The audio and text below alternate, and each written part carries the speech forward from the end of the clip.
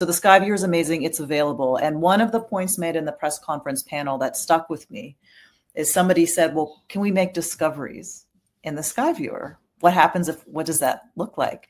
And Claire Higgs, who works for the project and their education and public outreach team, said, explore around. And at the very least, the galaxy you care most about, the thing that you zoom into to admire, you might literally be the first human to ever spend time appreciating and taking a look at that specific astronomical object, which I feel for me really places us in perspective in the universe and our place in it. I thought that was a really cool comment.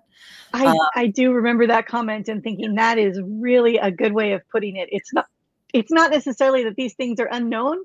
It's that no one has taken the time to really look at them. Yes. It's like, oh yeah, we know there's all these stars, but no one is focused in on that star or that galaxy or whatever.